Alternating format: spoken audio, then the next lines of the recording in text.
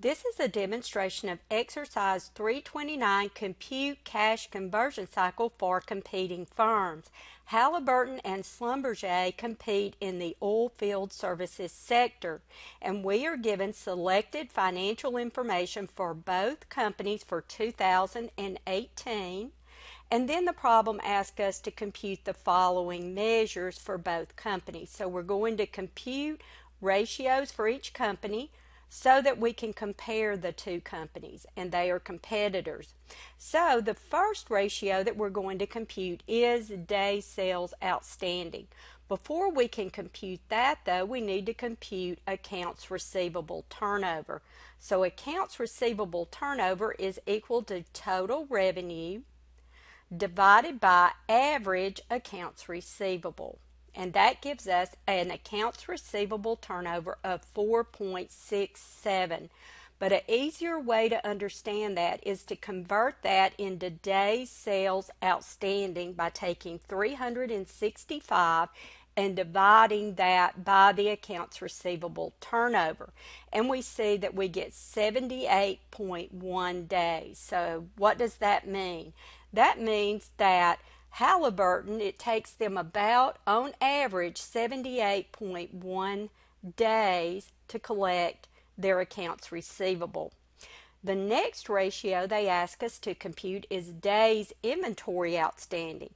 But again, we need to first compute inventory turnover. So for inventory turnover, we're going to take cost of sales and services, and we're going to divide that by average inventory. And that gives us 7.75. That is the number of times that our inventory turns over during the year. But an easier way to understand that is, again, to take 365 and divide that by the inventory turnover to get the days inventory outstanding. So that is 47.1. And that means that it takes Halliburton on average 47.1 days to sell their inventory.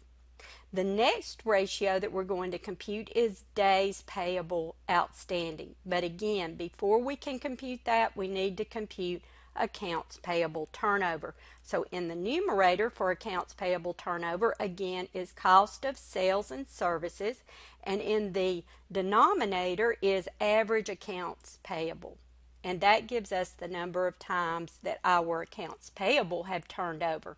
An easier way to understand that is to take 365 and divide it by the accounts payable turnover to get days payables outstanding. So that is the number of days that it takes Halliburton, 48.4, to pay their vendors. That is the length of time on average that their accounts payable are outstanding.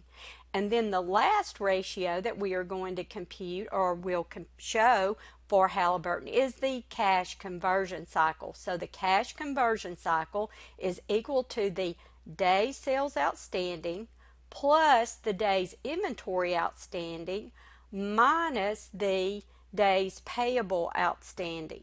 Okay, now for Halliburton, that's 76.8 days. So what does that mean? That is the length of time that it takes Halliburton to purchase its inventory, sell its inventory, collect its accounts receivable, and pay its vendors. So that is the length of time it takes to do all of those activities. Now, you will need to go through the same process and compute the same ratios for Schlumberger. I'm going to let you do that part.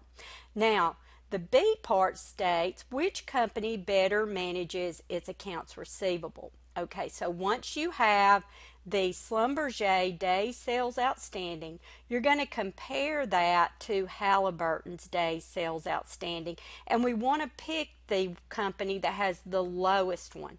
Okay, because the quicker that you collect your accounts receivable, the sooner you are able to pay your vendors and purchase more inventory. So again, we want that to be the lowest number of days.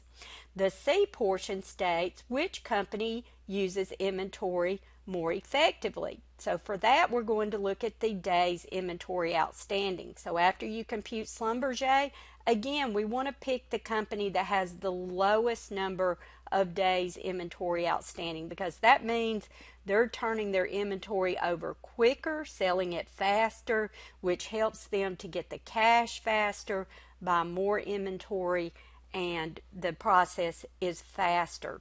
And then the D portion states which company better manages its accounts payable.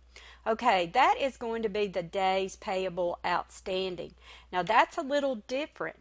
That ratio is the length of time that we can take before we pay our vendors. Now, when we can take longer to pay our vendors, that's a negative.